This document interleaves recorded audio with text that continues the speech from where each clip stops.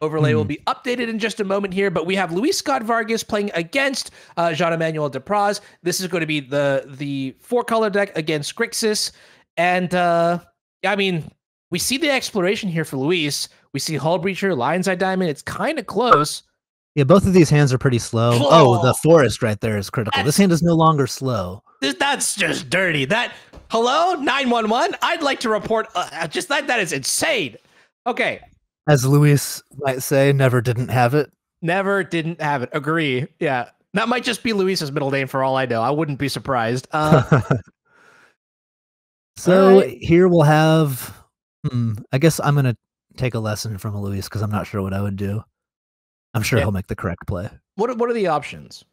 Well, I mean, you could do anything. Currency Converter helps dig into your better spells. Like if you have the Hull Breacher, you're going to want to find a wheel to do something with it. But the Hull Breacher is, getting that out nice and early is sometimes pretty good. And the Dryad does the best at stabilizing the board. So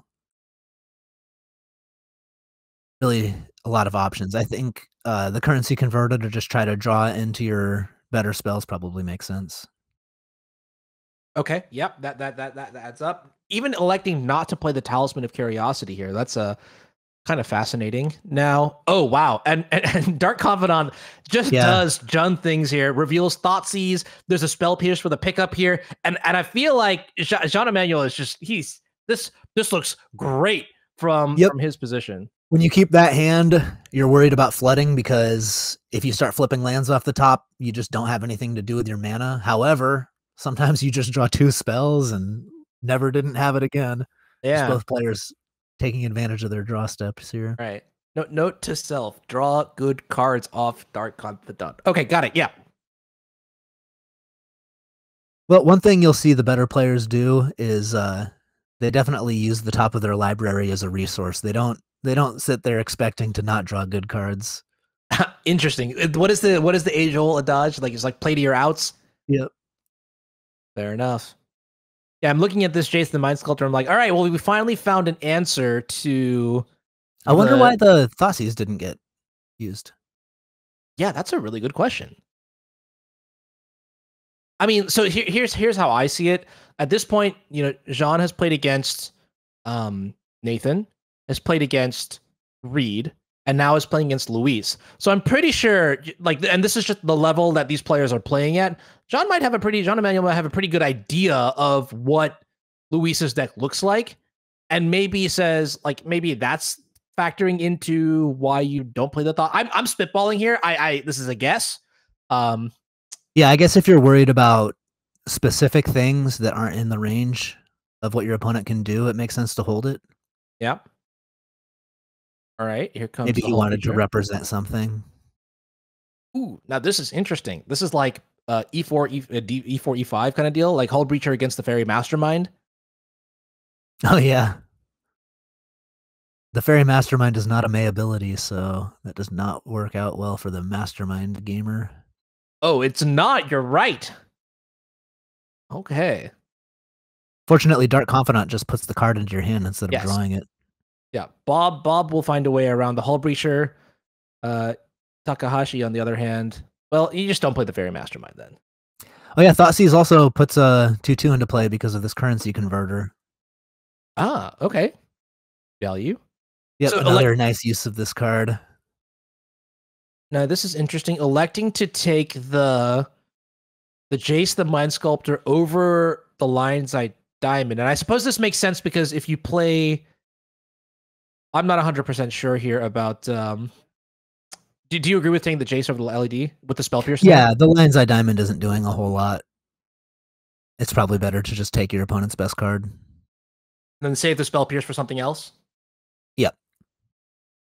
Especially if he knows about the Yorlingus. Spell Pierce is always going to be good.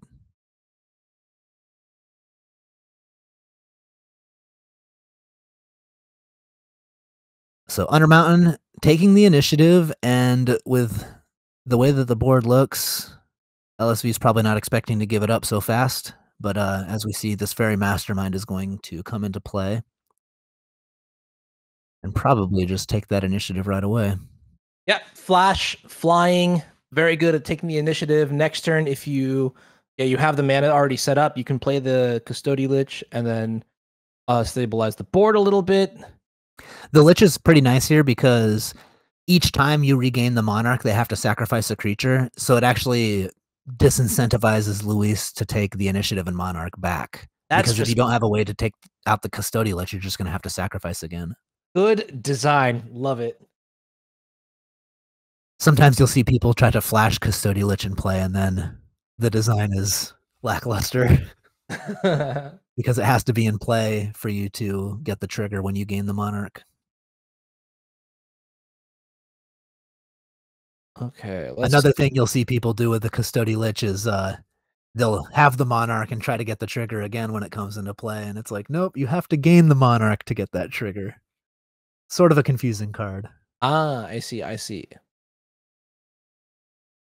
Well, Demonic Tutor is a really sweet one in the hand there. Yes, what does this represent? Time Walk at the minimum. Oh, yeah. And if you're time walking with the initiative, let me tell you, the game can end real quick. Oh yeah, yeah, yeah. That is true. Because then you get to basically accelerate into Forge plus Trap. So like, let's say you put next turn put 2 counters onto the Buried Mastermind. I guess Luis's life total is pretty high though, right? 16. It's not as high as you'd think though, because let's say, okay, so we get the Forge next turn. He'll be at 12, and then let's say you've got Dak Faden, you've got Dark Confidant. Maybe you just draw a Snapcaster and cast Time Walk again, and then the game's over. So I think that Luis really only has maybe a turn to stabilize. If even that. That's kind of crazy. I mean, the Dark Confidant might be a secret win condition as well, though. Depending. I think that his curve is low enough that it's not that big of a liability. The Custody Lich might be the most expensive card in the deck. Yeah.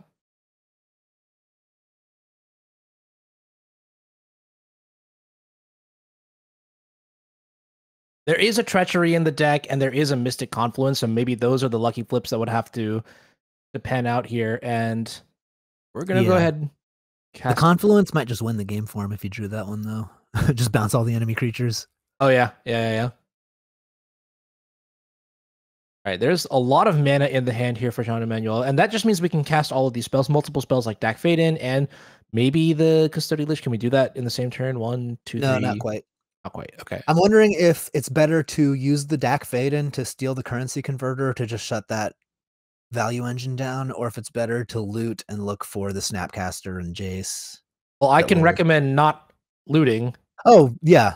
Good call. Yeah. That Hull Breacher just menacingly there, hanging off a boat. So we'll be stealing the converter.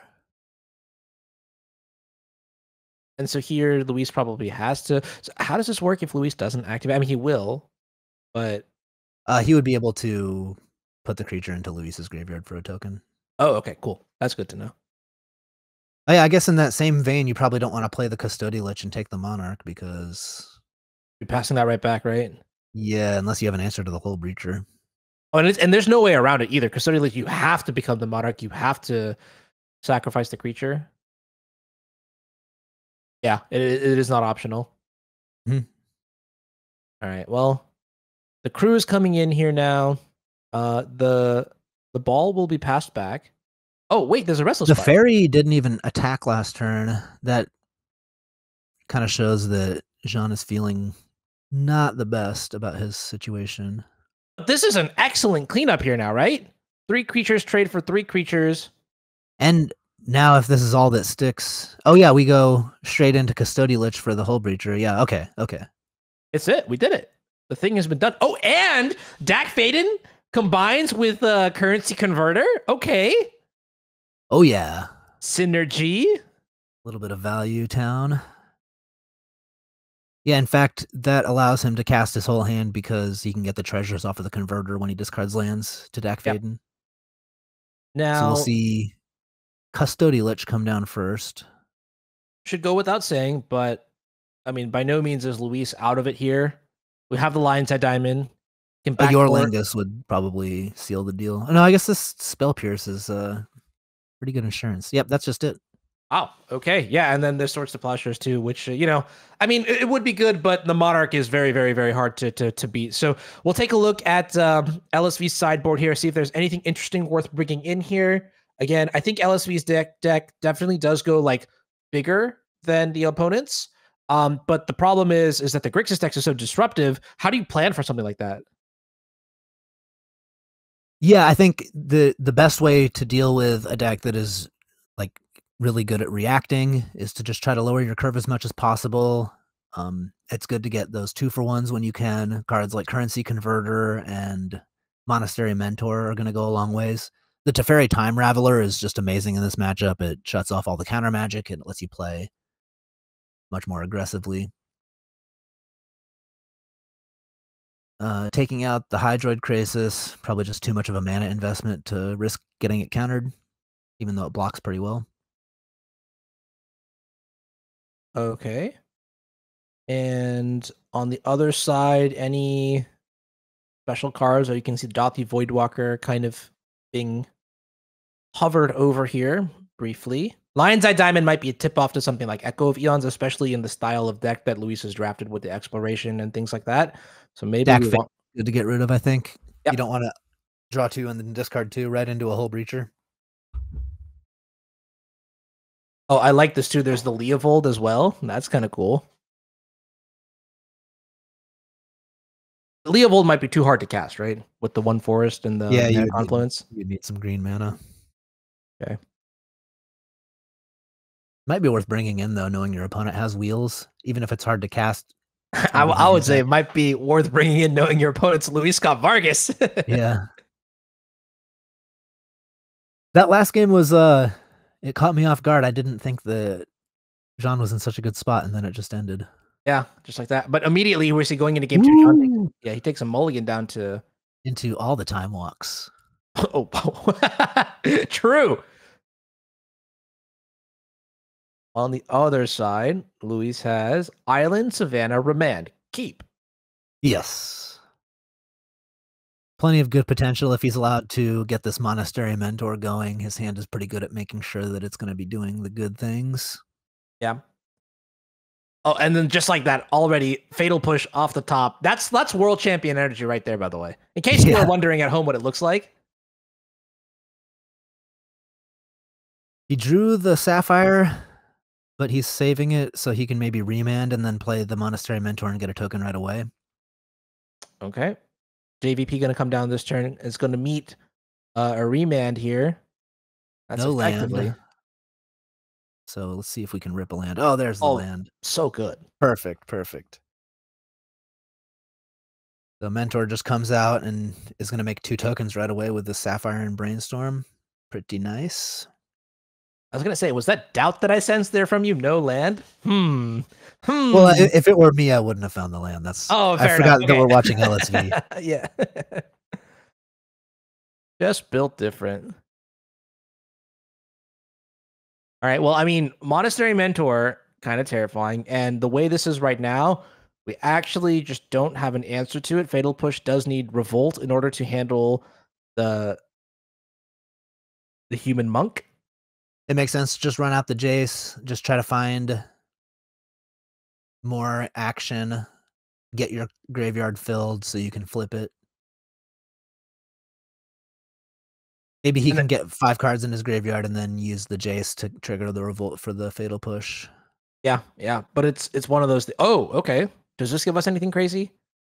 Not particularly. I mean, LSV will be able to play the Oracle and then drop 2 lands off the top. Okay. Yeah. After only putting 1 back, I get it. Yeah, there'll be another one underneath it. There's the forest that we know about. There's the island too. Okay, okay. Wait a minute. Oh my God. There'll be another land underneath that one too. Okay. He can't keep getting away with it. This is it, right? This is Monastery Mentor showing off why it's kind of just the best Storm engine. Now, from this point on, I don't even know if Jean-Emmanuel can come back, right? Because like we saw the Toxic Deluge, that was in Nathan's deck. That's not an option here. Yeah, Jean-Emmanuel is going to have to get some kind of board presence and then time walk a few turns in a row. So I wouldn't sell him out just yet, just because Time Walk can do such ridiculous things. All he really needs to do is get a foothold in the game. And if you're taking like 2 extra turns and you're in a racing situation, you can win. Unfortunately for him, it doesn't look like that's going to be something that's going to happen. So we might get max value here out of this finals match. We might go to a game 3. But this board looks very, very dominating for Luis. Now, what's really interesting is that, I mean, we still have the Time Walk, Snapcaster Time Walk up our sleeve. I was looking at a different line here, actually. Talk to me about it. So if you Fatal Push, like, you're getting attacked with everything. So if you Fatal Push one of the tokens and then flash in Snapcaster, target the Fatal Push, let Snapcaster die, and then post-combat. Oh, maybe he's still doing this. Ethical question. Are we about to see a reverse Uno here?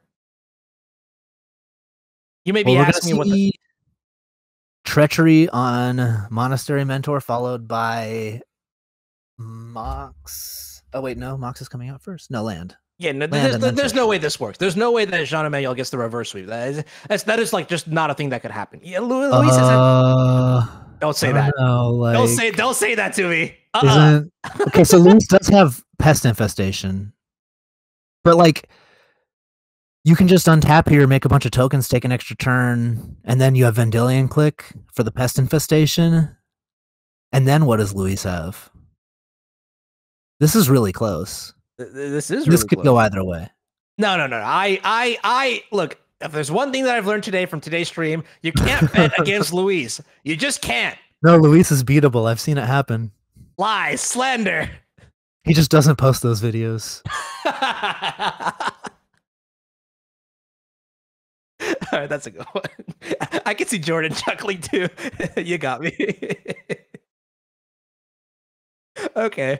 All right, dark. Yeah, that goes away. But now, what's better than 1 Time Walk? 2 Time Walks. JVP does, like, Telepath on Man does exile the Time Walk, though, right? Yes. Okay. But if you take another turn with Time Walk, and then on your next turn you're like playing Snapcaster, Expressive Iteration, maybe another spell, and then your whole team is getting +2/+2, and you're already with a lot of power in play. I mean, you go Jace -2. Things tend to snowball. Jace is a -3. Oh, it's a -3. Okay. All right, never mind. Yeah. No, then it's fine. Then it's fine. Luis is safe. He's going to get another turn here. It's totally okay. Okay, we're flashing back the Fatal Push, not the Expressive. And then, because you got the Time Walk queued up, so then Fatal Push can take care of the... Does it take care of the Oracle? Yeah, yes. It does. And then, yeah, if Jean-Emmanuel is able to draw some non-creature spells, maybe like... Mystical Confluence? No! No How much damage is this? 8, 11, 13 damage? Yeah, Stop it. Stop adding up numbers. I can't take this right now. So much damage. The numbers are off the charts. Honestly, I think it's best to just attack with everything and then just hold up the Mystic Confluence. What can LSV do? You're already winning on board. No, but he's Luis Scott-Vargas. He can do it. I believe. Believers, where are you at? He doesn't have a Delighted Halfling in play. His spells can be countered. They're not safe. My voice. Wow. That is. Yeah, this is just setting up a kill next turn. This was the game where Luis had Monastery Mentor and like 4 tokens and the Oracle of Multi. See, from Luis's point of view, maybe things aren't so bad. Pest Infestation, take my Mentor back. Things go back on track. If this isn't great cinema, I don't know what is. This is actually... Wow. Unfortunately, you don't have 3 mana to pay. And this gives Jean 2 more cards, so all he really needs to do is find any non-creature. And if he finds 2, it's straight up over. Jean-Emmanuel Depraz. Maybe we get a bounce counter. Probably good to draw at least 1 card. All right, there's the Mentor. Yeah, Mystic Confluence triggers. I would like to put 8 triggers on the stack. Oh, bouncing the Snapcaster! Oh, that's classic play. What a genius! This is why he's the world champ. He sees the lines. Oh my goodness! And just leaves the wow. monk. Oh my god! A step ahead of me. You can't lose now. Oh, I guess you need another blue. You need another blue. No, you can just Snapcaster Expressive. You don't need to do the Mystical Confluence. Oh, and then Expressive will definitely find something. Oh my god! There's no way. I'm on the edge of my seat right now. This game. Is literally, so good. I have nothing to say. I'm speechless, and that is rare for me. So any spell just like doubles the damage output. Any non-creature spell. Oh, and then you can use the Jace too now. You said Jace was 3, right? Yes. So yeah, Jace could just cast the Mystical Confluence, and is that lethal right then and there? 5/2. That's what 7. 7 plus 6. That's only 13. Hmm. Oh, I mean, this is going to be good enough, though. All right. I can get behind it. And then you have Vendilion Click as well. Sure. Yeah, you can just click on the draw step, and then you don't even have to worry. Yeah, Revoker, turn off the Mox, click on the draw step. Keeping it safe. Nuh-uh. Okay. Oh, that's infinite mana, if it were allowed to happen. Or, well, I mean, if you could do anything with the infinite mana, too. I mean, you could draw a card with Currency Converter. Oh. Wait a second. So you have to take the Ori out. You just have to. I mean, actually, I think you could leave him with all 3 here. Really? It's such a low chance that anything bad happens. Luis would have to draw like a Retrofitter Foundry or something. That's how it starts, baby, with a dream. He would only have, I think you're more likely to have bad things happen if you remove a card from the hand and let him draw something. Because like as it stands, he's going to be forced to use Currency Converter, and then he gets 1 look. See, I like all the reasoning and all the logic that you're giving me, and I have one counterpoint, and it's the 3 words on the bottom left of your screen. Well, we do see that Jean is removing the Lion's Eye, just cutting out any kind of infinite mana possibilities. Hopes and dreams, just dashed. All right. And an Undermountain is not enough. We got our first champion!